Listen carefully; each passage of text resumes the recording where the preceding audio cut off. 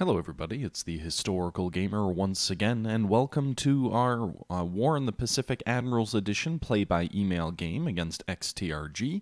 We're on to yet another day in this venerable conflict, which will cover the entire Second World War in the Pacific, if we're ambitious anyway. And we are moving into December 17th, 1941. It is a little bit less than 2 weeks into the war. We're 10 days in, and we're looking at the combat result here for this day. I don't really feel like a ton happened last turn, but we'll see here what happens this turn. So you can see here the turns getting off to some anti-submarine operations off Mersing. The Japanese are depth charging one of our Dutch submarines in the region. Doesn't look like it hurt him at all. There's some task forces merging here off Australia, and let's see if we can fast forward through this a little bit. We've got some nighttime bombing raids on Kota Baru. The real objective here is, frankly, just to fatigue out his pilots here. If they're up all night because we're bombing them, then it's going to lessen their efficiency when it comes to any kind of daytime missions, be it naval bombing, because I think we spotted some GM3 Nels, or other things like that. So that's kind of what our Dutch bombers are doing based out of Sumatra. Some anti-submarine operations here off the coast of Singapore with our mine layers, and let's see here. We're in the nighttime phase here, so there's kind of... Oh goodness. Phew.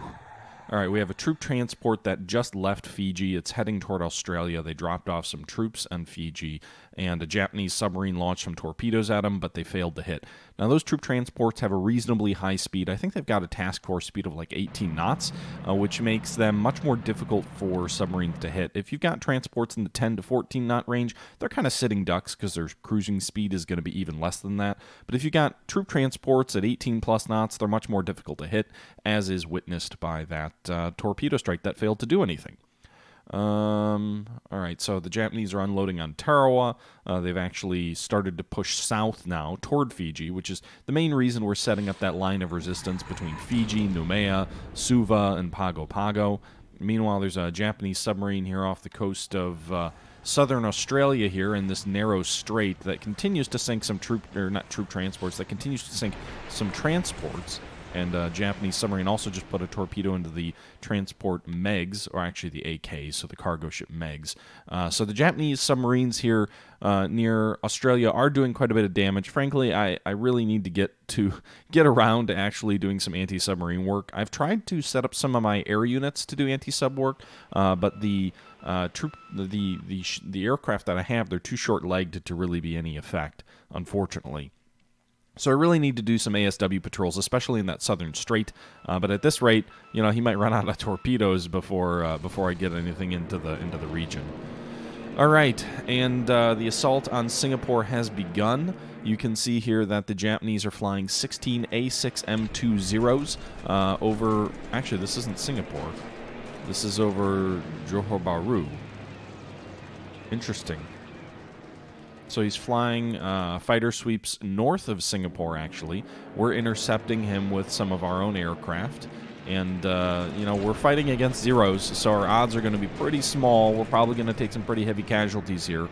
This combat report just had 1 0 shot down. We lost 4 of our own aircraft. 4 to 1 is not a terrible ratio, but I'm kind of surprised. I'm confused because I don't think I had any cap over Johor Bahru. I think I ordered them all over Singapore, although I suppose it looks like maybe our combat air patrol was ordered to head north, so this is a little bit weird. And also, I don't know why he's sweeping north, unless this is somehow related to, you know, radar, maybe. Radar is diverting them to intercept. I suppose that's an option. Group patrol altitudes 20,000, scramble fighters to 16,000, raids overhead. Looks like he did some Oscars sweeping here as well. Some additional Oscars sweeping through here. Nothing, you know, is up. We're sweeping over Bangkok. Some more zeros. Looks like he's raiding just east of Canton with some Sallies. And some more Oscars. So he's really getting his combat air patrol on here. I think we're going to have to respond on our side of the turn with really jacking up our combat air patrol, because we only had 30% of our fighters up. We actually had a numerical advantage against the Zeros, but it might be interesting to see if we can, you know, maybe get a little bit more up. Alright, so we did have some bombing raids here on Mersing. Some Hudsons and some Blenheims are bombing his troops here. We're hopefully going... I'm hoping my 2nd Brigade is going to arrive at Mersing and he's going to attack it and get kind of beat back, but we'll see how that all plays out. Meanwhile, we've got multiple bombing raids going against Mersing. I feel like this is the best use for the Allied bombers on the Dutch, or on the Malaya Peninsula, is just bombing essentially his infantry there. Because you don't have a lot, like your bombers aren't going to do much against Japanese shipping, unless they're the torpedo bombers, the biplanes. But everybody else is kind of pathetic against shipping, so dropping payloads on land troops is a little bit less challenging, as you can see there. We did do a little bit of damage, a little bit of disruption, a few casualties, so hopefully that's something we can continue to replicate.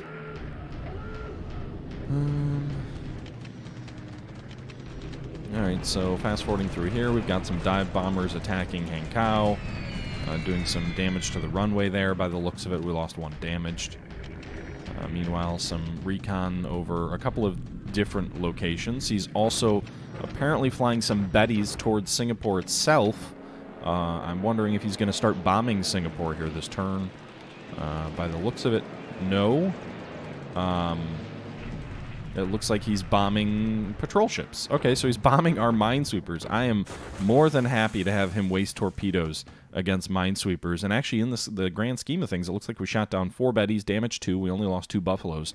So that's a very successful turn in my book.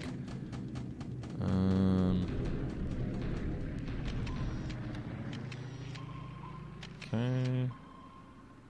More torpedoes flying here south of Fiji. No damage. I think this is going to be a pretty quiet turn. He landed on Tarawa. That's kind of a big development. There was some air combat over Johor Bahru, which, again, I don't know why he's not sweeping Singapore. Some attacks in China here against the city. I'm surprised it didn't fall. Ooh, here we go. He's attacking at Mersing. Our 27th Australian Brigade did arrive in time. It's got a 98 combat value.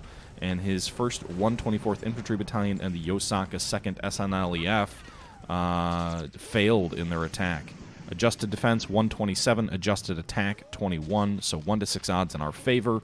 400 Japanese casualties, 26 squads destroyed. That is a huge number of destroyed squads. 24 disabled, 3 non-combat disabled. We lost 2 squads destroyed, 19 disabled. The disabled can recover, so that's good. The destroyed is where you get the victory points, so that's big that he lost 26 destroyed. We only lost 2. We did lose a few guns, 4 disabled, 1 destroyed, 1 engineer squad destroyed, 2 disabled. But overall, that's a very good result for us, and I wonder if maybe it's worth trying to see if we can counterattack next turn. Meanwhile, here we can see Tarawa fell. We didn't have any defenders on the island, so obviously that was expected if he landed there. And then we're attacking at Xinyang with overwhelming force, and we took the base at Xinyang. So our first base that we retook in China. Unfortunately, it looks like the Japanese troops did feel like they had a route they could retreat, so it looks like they retreated west. But you can see here we inflicted 380 casualties, 0 combat squads, I think were even in the hex, 29 non-combatants destroyed versus 9 disabled, 12 engineers destroyed, 2 vehicles lost, 1 unit retreated. Oh, one of the 2 units was destroyed, so he had 2 units there. Looks like we destroyed one of them. I'm not sure which one. I don't think it tells me, but he had a road construction company and a Air Force company, a Japanese Army Air Force sort of support company. We lost 22 casualties, so basically big victory there for us in Xinyang. Meanwhile, we're continuing to bombard the Japanese at Ichang. We can see here they've got about 500 combat value at this city, and we'll have to see what we're going to do there. I'd like to wrap this sort of siege, if you will, up at Ichang, but I'm not sure if we have sufficient force in the region yet. Meanwhile, we launched a shock attack at Pao Tau. We have a lot more assault value here, but the adjusted defense versus assault didn't play out for us. It's got a fort there. So they lost 80 casualties. We lost 179, although no destroyed units, so that was a positive result there. And I think that's going to do it for this turn, I'm guessing. We can see some units are expanding their forts, but it's going to kick me out of the save, so I'll pull up my mid-turn save here and update you guys with where I'm at in just a moment. I'm also really confused why he's sweeping over Joe Harbor. I wonder if that was a mistake.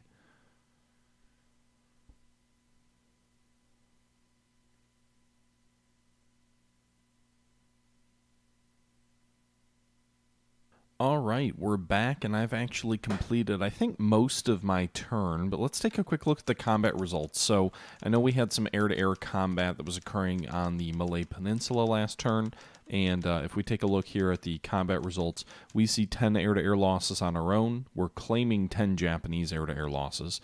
Nothing destroyed on the ground, 3 Japanese aircraft destroyed by flak, 10 Japanese aircraft destroyed in operational losses, only 1 Allied unit. So if we go ahead and we take a look at the aircraft losses here, what we're claiming is last turn, we're claiming 9 enemy Zeros destroyed, 4 in air-to-air combat, 5 in operational losses. If that's true, that's pretty big. I mean, if we can impact his forces over Malaya and, you know, give him 10 Zeros lost per turn, I think that's going to be hard for him to come back from. I mean, just scaling it out, 10 per turn is over 270 aircraft in a given month, and I don't think he produces anything near that. I think he produces like 50 or 60 Zeros per month at the start of the war. Obviously, he ramps that up pretty heavily, but still, that's not a small number. Additionally, we're still claiming he's lost over 90 Zeros since the start of the war, just 10 days ago. And I think part of that's due to the massive losses he had over Pearl Harbor, at least according to our intelligence. That gets updated over time, but that's what we're claiming right now anyway. In addition to that, we're claiming 7 G4M1 Bettys destroyed. These are the very fine medium-range torpedo bomber or level bombers that were going after our mine layers or minesweepers near Singapore. That was really a coup to be able to destroy that. We did lose 6 Buffaloes. We did lose 3 of the P-40 Flying Tiger variants. We also lost 2 P-40 Warhawks, so we did lose some quality aircraft, 5 really quality aircraft and 6 of the crappy Buffaloes. If we took a look at the actual pilot losses, we only lost 1 pilot killed in action, however. So despite the fact that we lost 11 modern aircraft, only 1 of our pilots was killed, 3 wounded, no missing. So that's good because while airframes are hard to come by early in the war for the Allies, we do have some in reserve. If we take a look at the actual Buffaloes that we have over here, we have, where do we go here? I can't click on things. If we take a look at the Buffaloes here, well, we don't really have much in the way of P-40s in reserve. We do have 40 aircraft in the pool for the Buffalo. So theoretically, we'll be able to pull reinforcements for the Buffalo at least for a little while. As long as those pilots stay, you know, up to tippy-top shape, we should be able to fight, I wouldn't say a war of attrition, but at least be able to maintain ourselves here. You'll see here, last turn we had a total of like 68 aircraft that were ready for combat. This number's dropped down to 58, and actually it was 50 at the start of this turn. I moved additional aircraft that were in on the island of Borneo here over that were transiting from the Philippines. So we got 8 more aircraft into the theater ready for combat. That brings our total to 58 ready after having 68 last turn. The good thing is the ones we're replacing or bringing in are high-quality P-40 Warhawks, so that's good. Not anywhere near the match of the Japanese Zero, but certainly still better than you know, the Buffalo for sure. You can see here the H-81A3s, the Flying Tigers, suffered pretty heavily, even if they didn't suffer heavily in terms of killed. I mean, they lost 3 planes, but 9 of their 21 aircraft are currently under repair. They're currently damaged. If we take a look at the, whoops, not that. If we take a look at the aircraft themselves, none of these look like they're going to be ready. Well, one of them will be ready tomorrow. The rest have multi-day repairs. They all suffered some pretty heavy damage in their combat with the Japanese Zeros. So this is going to be a bit of a challenge for us to overcome, is the ability to keep these aircraft up and running. For that very reason, I'm actually going to stand down this entire squadron, so the hope is we get that 1 aircraft back tomorrow, we get 13 aircraft, and then we can see where we go from there. Additionally, the P-40s that I flew in, I'm also going to stand those down. I'm going to stand these P-40 Warhawks down, which fought yesterday. Likewise, 3, 4, and 6 day delays in terms of being ready for combat again. Heavy damage. So obviously they survived. The P-40s are rugged aircraft, but they did take a bit of a punishment. So the pilots are okay, the planes are okay, but they're going to take a little while before they're ready to fly again, that's a problem. The Buffaloes here fared a little bit better. You know, we had several that were destroyed. We had some aircraft in reserve, so we slotted those back over. The 488 Squadron suffered the worst in terms of aircraft-wise. It has 6 aircraft damage. 2 of those will be ready tomorrow, and then the others are going to take like the better part of a week before they're ready to fly again. So pretty heavy attrition on our air forces this turn. I'm actually going to stand down all my P-40s. I'm going to stand down the Flying Tigers, and I'm going to stand down one of the 3 Buffalo squadrons. I am going to up the cap patrol from the other 2 Buffalo squadrons, so really we're probably going to have like 15 Buffaloes on cap over Singapore. And what I'm also going to do is I'm going to shorten the range that these guys are allowed to fly out to down to 0. That's because if you take a look at last turn's combat results, what you'll actually see is the Japanese didn't fly fighter sweeps over Singapore at all. They didn't make any play on the airbase at Singapore. I don't want my pilots flying off and straying to and fro. We need to keep a very close lid on our aircraft. We need to keep a very close lid on our pilots. We need to make sure that we're not getting drawn into engagements that don't favor us. And one of the things that will result in that is if you have a cap over Singapore, but some of them get directed out here, then you might have 60 aircraft up on a combat air patrol. Maybe only 10 of them leak out over toward Johor Bahru, and then if he's going there, it makes it a lot easier for him to have a numerical advantage. He didn't have a numerical advantage last turn, but the point remains, if we get drawn out over Johor Bahru, we're lucky that we didn't suffer worse. He had like 40 Oscars that were flying sweeps over this base as well, and as far as we could tell, our aircraft didn't intercept them, but they didn't intercept the Zeros. And again, I think we had a good turn, but I don't think that's something I want to do regularly. The entire point of this combat air patrol over Singapore is to keep the vital runways and aircraft at Singapore in flying shape. The base at Johor Bahru is a nice alternate. It has air capacity of 4, but I don't have anywhere near enough aviation support there for us to be able to really fly out of there.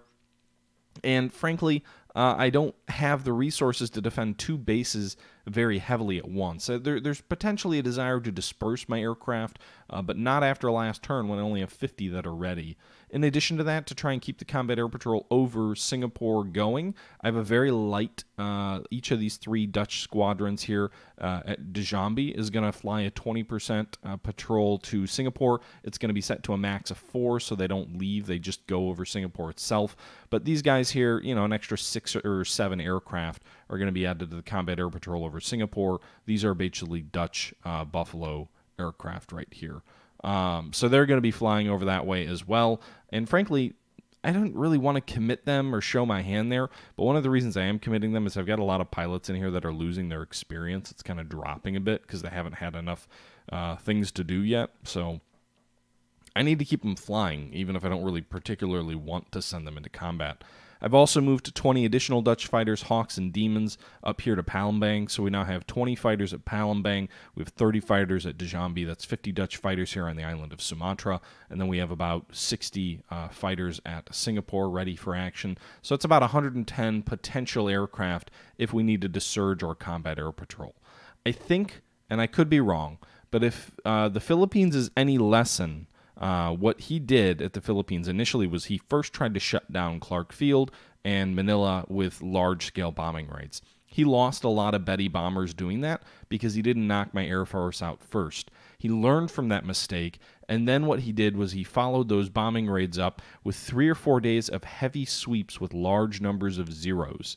And that was sort of his strategy, was just overwhelm the defenses. You got to send the combat air patrols up, overwhelm them, destroy them in the air, and then mop up with bombers afterwards. I get the sense he may do that with Singapore. So that's why I'm kind of scaling back my combat air patrol, because I don't want to get into a war of attrition with him. My aircraft are inferior.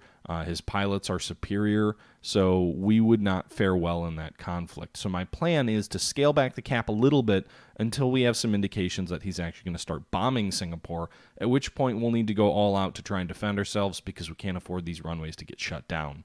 One other piece I will add is that I am... and the one bombing raid he did launch was against our ships here that are kind of in anti-submarine patrol status, so it wasn't really a raid.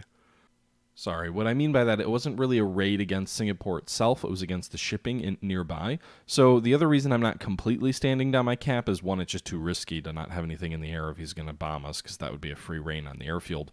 But two is because if I can, damage his bombers a bit more, if he's going to send more off and sort of anti-shipping raids and they get hit by our fighters and maybe given a bloody nose, maybe he'll reconsider that naval strike role. Maybe he'll take his bombers and say, listen, I don't really want them flying and getting shot down. When there's no ships in the area that are worth the fuel, I'll switch them over to naval bombing. And then that might give me an opportunity to have the Prince of Wales try and escape. Speaking of the Prince of Wales and speaking of trying to escape, I am no longer repairing the Prince of Wales at Singapore. I am shifting the Prince of Wales over to ready status, and we are going to make a dash for it. She can only make 8 knots. I really, frankly, should have just tried to get her out of there when she first was damaged rather than fall back to Singapore. Sorry for the weird graphical distortion here. But our repairs have gotten us up to 8 knots with a 4-knot cruising speed. So that's about double the speed that she entered Singapore at. It should make her more difficult for submarines to find, but 8 knots is still pretty slow. It's slower than a slow merchant. So she's going to be a bit of a sitting duck, and really we're going to have to pray that our escorts do a good job of clearing the sea in front of her to prevent any submarines from really getting at her. In addition to, frankly, like one torpedo from a GM3 or GM4 probably will finish her off. With that being said, my order for her to return to active status is going to take 3 days to accomplish. So we can't escape with Prince of Wales yet. We've got to wait for her to be made ready for sea. That's going to take 3 days. That's the other reason I'm standing my combat air patrol down to a certain extent, is because I'm going to try and surge those aircraft out against the Japanese when the Prince of Wales retreats. So when the Prince of Wales leaves port, we're going to try and have 40 or 50 aircraft over her at all time. We're going to have everybody set to 100% long-range cap, and we're going to see if we can get out there. The challenge is going to be she's not going to be able to get out of range in one day. It's probably going to be, let's see here, 1 day probably gets her to here, 2 days probably gets her to here, 3 days probably gets her to here. I think the Japanese air cover ends right around Banka, so I think it's going to take about 3 days to get out of enemy aircraft range from their bases at Kota Baru. And that's assuming he doesn't bring these carriers down. So you can see here we've spotted enemy carriers. They're light carriers based on our reconnaissance flights from our PBYs. But we've sighted multiple enemy carriers, 44 fighters, 18 auxiliaries. So I don't think it's a fleet carrier force. I don't know what the auxiliaries are. I'm guessing maybe those are like search planes within the task force. It's weird that I don't see any bombers here. But at least initially the report is that a pretty heavy enemy fighter force also surface assets here as well. That's the other reason we're getting moving, because frankly, if he's going to bring these carriers in, he may wipe out our air cover over Singapore, and then it's just going to be a question of whether the subs or the bombers get her. So we'll stand down, then we'll be 2 days away. We'll see where we're at. If he continues not bombing us, maybe we'll stay stood down for one more turn, and then we'll have 3 or 4 days of heavy air fighting as we try and get the Prince of Wales out. That's an optimistic look at things. I think Prince of Wales is already dead. I don't think an 8-knot ship's going to make it past these subs. He's already sunk a bunch of our ships with submarines, even just this last turn. If we go just the last turn, we lost another ship here near Sale to a submarine. And we also nearly lost the Coolidge, which was a troop transport that had already dropped her troops off on Fiji from submarines. And we also had a torpedo go in the MiGs, which is what is that? A U.S. Navy transport, an AKL, a cargo ship, a pretty decent ship too. But I think she'll make it to Brisbane, but she did take a torpedo, so it's worth calling out. Meanwhile, our reinforcements for Fiji are approaching. We've got our first task force here, which is bringing the 7th Australian Infantry Brigade into Suva. In addition to that, we have the 9th Australian Infantry Brigade heading toward Nadi, and then we've got the we have, what is this, the 4th Australian Infantry Brigade heading for Suva. So we're sending 3 infantry brigades to Fiji to really buff this up. And then I've got some American units. I've got the 8th Marine Regiment is going to Pago Pago. The 120th U.S. Army Regiment is going to Savi, and both those units are basically the strength of like 2 Australian infantry brigades. So, you can say, why are you putting 4 brigades on Fiji? Well, 1, there's 2 bases, and 2, it takes 2 of those units to equal 1 of the equivalent American units. So we're putting 4 brigades into Fiji. We're putting a regiment into Pago Pago, a regiment into Savi, and then I've also started railing around some troops so that we can put some reinforcements into Nomaya as well to strengthen the force there. This is Free French troops. Nomaya is definitely an ideal target for the Japanese. We may need to try and defend Komak as well, but that's kind of my thought. And I'm really a little bit more urgent now that we know that he just took Tarawa, so he started moving south. We'll see if he starts moving toward Ocean Island or Nauru, where we've got some float planes that are kind of trying to keep an eye on the area, but I think we'll just have to kind of see how things play out. We don't really have an ability to have a great view of what's going on from a search plane perspective because we just don't have enough PBYs down here. So I'm not picking anything up over this way. I might as well move my search aircraft over just a little bit just to see what happens here. I've only got 1 Catalina flying out of Savi, but we'll kind of move it over a little. We had him over Canton. We didn't see anything in Canton, so we're moving him over a little bit this way. Coast Watchers would be nice too. These guys over here, doesn't really look like we're picking up anything near Kwajalein, which is interesting. Maybe we can shift these guys south a bit and see what's over here. Well, maybe we'll do this. I'd like to keep as much continuous coverage as possible, but also not a ton of overlap. All right, so that's the situation there. I'm doing some anti-submarine patrols here around Fiji. You can see we've got a lot of air coming out of Fiji, and I haven't really seen much around here, but he's obviously torpedoing a lot of ships. So there's that we need to think about. Again, we've got some anti-submarine patrols kind of going off Australia, but the ships, frankly, have a really short range, so it's hard for them to be terribly effective. The Repulse is on her way back to South America, or to South Africa. She has replenished, so she met up with this oiler task force here, which used up about a little bit more than half of its oil here, these small Dutch oilers. We're going to send them to Oosthaven to replenish their stock and maybe head them down to Perth. But in addition to that, the Repulse here, you can see she's doing okay. Her float damage is dropping a little bit, and she's on her way back to Cape Town with a cruising speed. Well, the flank speed's 14 knots, the cruising speed's 8. So she's on her way. Slowly but surely, she'll head back to Cape Town. Hopefully she's safe at this point, and we can get her back. Ignore these the range here. I replenished them, so they used a lot of their op points. In addition to that, we've got a heavy cruiser task force here that's going to set sail with Rear Admiral Wooten. He's slightly less aggressive, but he's a very good leader, good inspiration, good naval score. He's just a little bit less aggressive than the Admiral we sent in charge of Mersing. So if we look here, I believe we sent, I don't see anyone, I don't see the guy's name, but we sent some other American or British Admiral who had like a level 81 aggression, and he was actually the best naval rated British commander. But we sent, why is this different?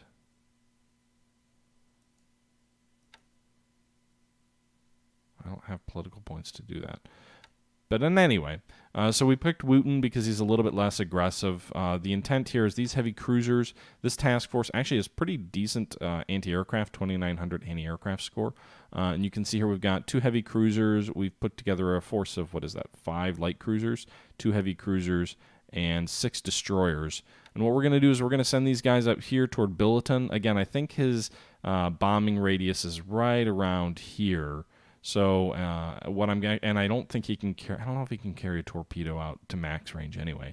But I'm going to have this surface task force kind of sit around Billiton. That's kind of my goal. Just kind of have these guys sort of go up here, remain on station, and then what we're going to do is we're going to go ahead and I really hope they're still out of range. What they're going to do is they're going to just hang out here, and then once the Prince of Wales starts making an escape, these guys are going to dash north to provide some combat screening for the Prince of Wales. In the event that the Japanese send any surface task forces down here into this straight into this slot, we'll have a task force, a moderately strong task force. Certainly, if he's got like 10 heavy cruisers, or I think we saw like 5 or 6 heavy cruisers before. If he's still got that force there, these guys are going to get overwhelmed. But they might get some licks in. They might, at the very least, take some heat off the battleship and maybe let it get away, which will be their primary objective. Additionally, I might shear off 1 or 2 destroyers to fatten up the destroyer escort for the battleship. I'm also sending 2 destroyers north from Palembang. One of them, actually, neither of them are great anti-submarine warfare destroyers, but we're going to send them north to Singapore, so that way we'll have 6 destroyers at Singapore to escort the Prince of Wales south. Again, I've got a sense that the Prince of Wales is going to get sunk no matter what, but I don't want to just give up. I want to make sure that we're doing everything we can in order to, do what we can to get her out of there. In addition to that, we're moving some aircraft around, trying to pull more aircraft out of the Philippines and strengthen up Singapore. So, if we're losing 5 or 6 aircraft in Singapore a day, at least for the next 3 or 4 days, I should be able to supply replacements for that, since I'm pulling everything I can out of the Philippines. Additionally, I have the 71st Filipino Infantry Division and the 194th Tank Battalion have arrived at Batangas as a blocking force. The 1st Filipino Infantry Division also just arrived in Manila. It will act as a blocking force as well. Manila is generating, because of its industry, Manila is generating supplies for us. So as many supplies as I can build up here, the better, because we're going to need to suck that all into Bataan. We kind of already have, as best we can. So that's the objective there. The Filipino Aviation Engineer Unit arrived at Ilba to try and help get our 12 Warhawks here that are not ready out. You can see here a bunch of them should be ready to move next turn. They're just, there's a delay of 1 turn. I don't know if we'll get the whole squadron out, but that's quite a few intact P-40s that I'd like to try and get out of there if we can.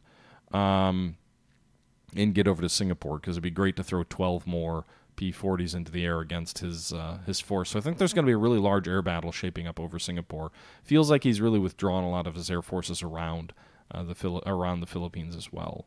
Got a couple infantry battalions there. Again, these are more blocking forces to delay the enemy. We're not really building up much in the way of defenses at Clark Field. We'll have some, but we're moving a lot of our units away from Clark Field. I had originally attempted to build some fortifications there, but they were building, frankly, too slow, and they were eating up valuable supply. Unfortunately, I just don't think the Philippines realistically is a place you can have 2 strong defensive positions, to try and bleed the Japanese dry. My experience, I don't think that's terribly realistic. So we decided not to do that. Maybe that's wrong. Maybe that's a mistake. But I'm content just kind of pulling back into Bataan, and we'll see if how aggressively he comes at us. But I think we can hold out for a while. I'm leaving a couple forces here at Clark Field as kind of a blocking force. Probably shouldn't leave this infantry regiment here. I'd rather leave more Philippine troops. The American unit quality is pretty high, so I want to make sure that they're not bloodied and then unable to defend Bataan. So we're going to leave maybe like 100 or so. You've got 89 here from the 1st Filipino Constabulary Regiment. That is a Filipino unit, right? Yeah. And then we've got 82 here from the 57th Filipino Infantry Regimental Combat Team. So we've got, what is that, 160 between the 2 attack value, another 40 up here from a Filipino Cavalry Regiment. We'll have about 120, over 220 combat value, while the majority of our troops, these Filipino infantry divisions, are falling back into Bataan. Bataan is about to level up its fortifications here to level 3, so it's up to 89. So again, hopefully we can build that up as much as possible before the Japanese arrived. That's why we've got some of these blocking forces in place, is to make him slow down or think about some things a little bit before before we're pushed in there. Speaking of fortifications here, if we go over to Singapore, what is it currently at? It is at level 2, about to be level 3. At Singapore, however, we are having sort of a forward defense at Johor Bahru. We're about to get to level 2 fortifications there, and I think that's really important because we don't have the same combat value there as we do in the Philippines. The Philippines has a lot more combat power. So you can see here the 51st, that's not moving, right? Yeah, so already in Bataan, we've got a garrison with 500 combat value, which doesn't sound like a lot, but 500 combat value in Bataan. If we take a look at Clark Field has 900, and the majority of that's falling back. So that's 1,400 between the two. Additionally, we've got like another 140 up here. Some of that will fall back. We've got another 130 at Manila, and if you factor all that in, that's a reasonably strong force that we have in place. You know, you're talking over 1,600 combat value. When you compare that to Singapore, we've got 414 troops in Singapore in terms of the combat value, and that's not very much. That's like maybe one Japanese infantry division. And then we have 355 in Johor Bahru, and that's really the majority of it. We got like 200 more in brigades up here in the north of Manila that we're trying to fall back.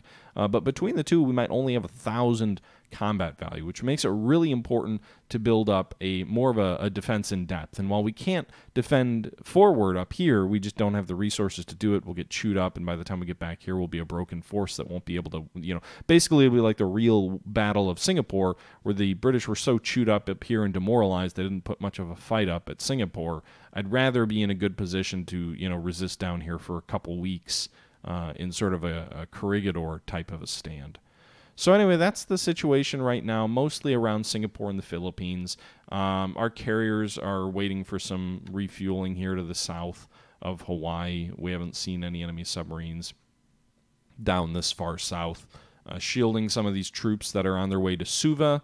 This is actually we've got a dive bomber and a fighter squadron, as well as the U.S. Air Force base force heading to Fiji as well. We've got our 3 carriers that are going to go that direction, but they're about to get some refuel from Neosho and Rampo. They need some additional fuel. Frankly, this should be Operation Shoestring, because I don't have the resources in place yet. I've got a lot of convoys on the way, but I don't have the resources in place yet. I also did just drop the AVD, so Destroyer Tender Childs, put 170 supply into Bataan in a sort of a Tokyo Express sprint run. We're going to do the same thing with this PG Surabaya, but it's out of fuel, so it's taking some pretty heavy system damage. We're trying to get it to Sakadin so we can refuel it and then head it toward Bataan. We're also fueling up kind of a suicide squad of 3 light transports that are going to try and see if they can sneak into Bataan with another 5,000 supply. Again, anything we can do to maximize our defense of the islands. It feels like he's pulled a lot of his air out, a lot of his bombers out anyway. And if that's the case, then the more we can, sneak in and make him pay for that, the better. Meanwhile, at Ichang, we're actually going to go ahead and launch a deliberate attack. I think he's got around 500 combat value. We're up to 1,300. And, that could grow a little bit more. We've got about 400 combat value in the 59th Chinese Corps, which could arrive. But I'm not going to do a shock attack. I'm just going to do a deliberate attack, so it shouldn't really, destroy our units, to see how strong his troops still are in Ichang. So that's the goal there. Meanwhile, we did take Xinyang with a pretty heavy force, about 1,500. I think that's our largest army in China. We're going to move a large number of these troops west to secure our defense of Xinyang by driving these Japanese forces back, maybe, or defending to the west of Xinyang. I'm not sure what he has here, but I don't really have a ton of supply in Xinyang. I have more over here, so I'm going to see if I can push him back and maybe threaten Hankow. Again, I don't really know what he has in place, but if I can drive south toward Hankow and Wuchang and destroy both these cities, I think that'll really help us in the Chinese conflict. Chengkao may be in some trouble. He's building up some strength here just to the northeast of Chengkao, so I'm not sure. He's got 16,000 troops. We don't have a huge force arrayed against him there, so, the other alternative is railing these troops from Xinyang back to Chenkao, but then I'm dealing with my own double envelopment. I'd rather threaten to double envelop him here by moving south and north, because that's the other thing I'm going to actually do here is these troops are all going to move north, and they're going to sort of link up here and then move on Wu Chang. If I can move on Wu Chang and Hang Kao from two different directions, maybe he'll split his forces and be able to be destroyed. Again, Cheng Chao is important for us to hold, but it's also one of those things that it's going to be very difficult for us to do so if he's massing all of his troops here. And I hope maybe he'll panic, maybe he'll pull some troops out. I don't know, but I don't really have a lot. I just don't have a lot I can do. The good thing is Cheng Kao is a level 2 fort. It's building up to level 3, so that should help. It has 600 garrisons, so he'd really have to bring a pretty strong force against it to overwhelm it. We have additional reinforcements on the way, another 200 here, which will bring it up to 800.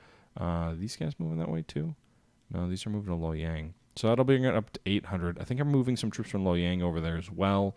Yeah, actually I am. So I'm moving an additional 600, 700, but the 200 over here, 900. So we're going to have about 1,500 combat value at Cheng Kao, plus whatever this force doesn't get destroyed by the Japanese as they build their forces up. Potentially we could have as much as 2,000 combat value in a reasonably defensible position.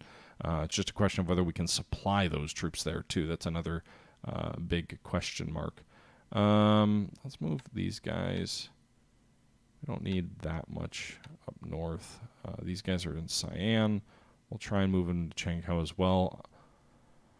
I don't really know if he's making his big play for Cheng Kao. It's just, you know, we see him building up 16,000 troops in the adjacent hex, so it's a bit of a concern. I don't know what he has here either. I'm kind of tempted to kind of feel him out, move this Chinese corps to the east here to whatever that city name is. I'm playing a pretty aggressive China, which may come back and bite me, and we may get steamrolled, but I'd like to inflict as many casualties as I can. We've moved the Flying Tigers forward. They're going to do a combat air patrol. We saw some unescorted bombers hitting here, so we'll see if we can do that. They're going to be on pretty fatigued, so they're at 37. So this is probably a one-turn only thing. That may be ill-advised, but we're doing it. We're doing it anyway. These guys, meanwhile, are going to do a very small combat air patrol. I don't want to do it over Xinjiang. I'd rather do it over here. Although they're just going to do a small combat. These guys have a 30 fatigue as well at Cheng Kao, so I'm just going to try and rest these guys, and hopefully he doesn't bomb Cheng Kao. Meanwhile, we tried to attack up north here near Pa Tao. Didn't really work, but our unit there actually didn't suffer that many casualties. It was like 400 casualties, but very few units actually destroyed. So we're going to hang out there till our additional corps arrives from the east. Additionally, the 3rd Provincial Corps is on its way to Pa Tao as well. I think we're getting penalized for not having... Oh, no, we do have enough garrison. We just don't have supplies here.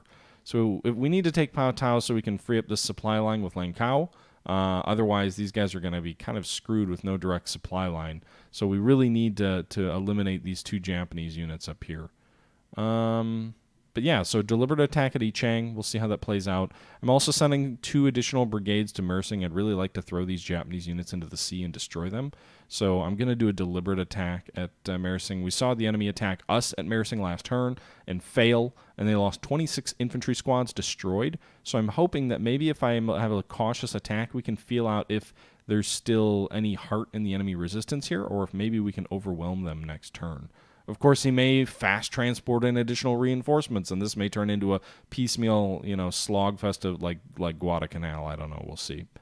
Additionally, we've got one more destroyer over here, the Express, which is badly damaged. We're going to send her to join the Repulse as she pulls back to South Africa.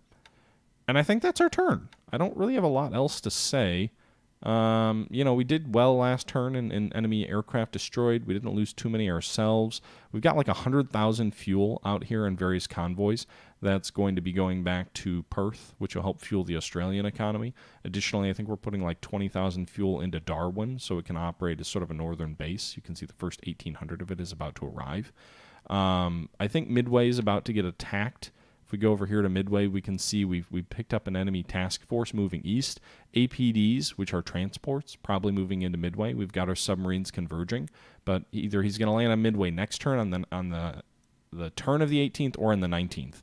And I think we'll probably lose the island. I pulled out all but 2 of my Catalinas. I left the other 2 just so we can see if we discover any other enemy ships. The last thing we saw, like 4 or 5 days ago, was the carrier group moving north. So my assumption it was to support these guys. So I'm assuming the carriers are still over here, which is good because, you know, the longer the carriers are out east, the more time that gives us to suck as much fuel out of the Dutch East Indies as possible, deny it to the Japanese when they do arrive. And that's, you know, seems like a silly goal, but fueling Australia's economy is challenging, bringing enough fuel to bear, and these are really short routes to Australia, so we can really kind of hopefully jumpstart Australia's economy and start pumping out supply for us to use. Where this guy's damaged. All right, so Balkapin, he's going to get a good deal of fuel. It's like 47,000. Right there, and it's a good oil producing facility, 300 refinery. Surabaya, however, it's got a good deal of oil and refineries. Batavia and some of these other places here have actually good industry, but we've actually pulled all but like 20,000 fuel out of Java. That's nice.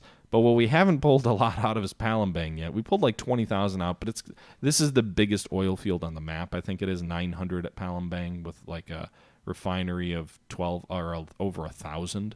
So that's the really big oil producing facility. Palembang was known as sort of the biggest of the oil fields in the Dutch East Indies. There's another one at Dajama, and this fuel flows down here via these roads as well. So basically that's the key one. I'm going to try and suck some of that fuel out here at Oosthaven. I'm going to bring a couple of tankers up here. It only has 17,000. It's a smaller port, but it's linked by rail to Palembang, so it should pull fuel out of Palembang into Oosthaven, and that way we're further removed from any Japanese air attacks because we're further south. And again, sort of a scorched earth type policy. I don't have any way to like blow stuff up right now.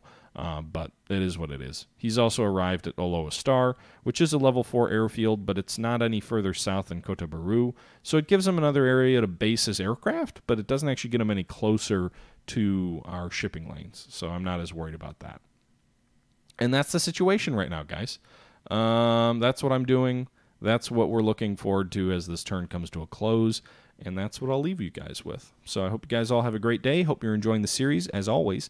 And until next time, this is the Historical Gamer saying thank you for watching, and I'm out.